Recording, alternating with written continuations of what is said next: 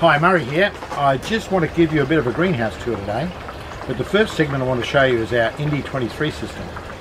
And unfortunately we're in a situation where we're going to have to close this down temporarily because we've run out of water. Our water hole down the back where we've been drawing water from for the last 15 years I guess, we've now got down to the point where we're just pumping mud out of the bottom. So we've had to start using our tank water, our rainwater from the house, which means that very soon we'll start having to buy water, get water carted in for our greenhouses and for our aquaponic systems. So that's really unfortunate and a sad day, but I guess that's what happens. That's the reality of life.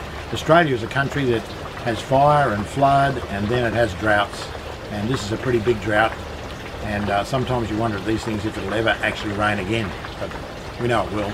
It's just a matter of when. So this morning we've got a charity that comes periodically, about once a fortnight, and take all our lettuce that we grow. So this morning they're going to come and take all this beautiful lettuce away, and that'll leave this bed empty.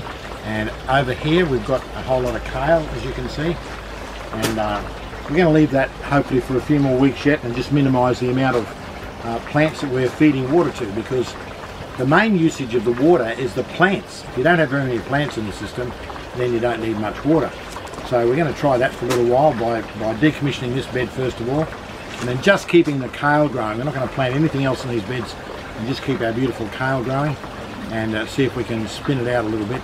And we'll reduce the amount of fish food, of course, and if we have to, we'll take some of the fish out and distribute them around to other tanks, so we can just minimise the amount of water that this system will use, so we can keep the water requirements down. But hey, have a look at these beautiful lettuce. Aren't they great? They're just really great. The charity will come and get these today. Beautiful cost lettuce. Look at that.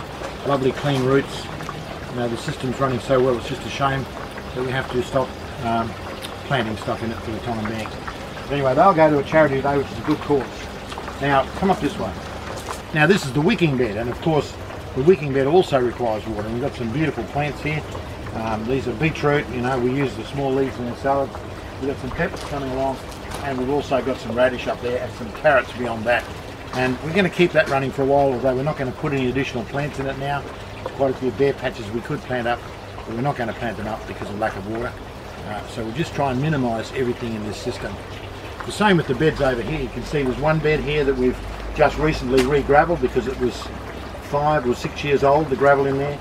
So we re-gravelled that. We've actually shut that bed down now. It's not using any water at all. And the bed behind us has got a nice papaya tree in it that we'll wait till we harvest them off. And when they're harvested off, then we'll get rid of that as well. So we won't have to do any of that if it rains soon.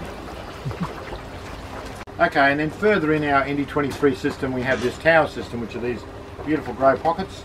As you can see, we've already shut these down, we harvested out of them, so we're not going to replant in them.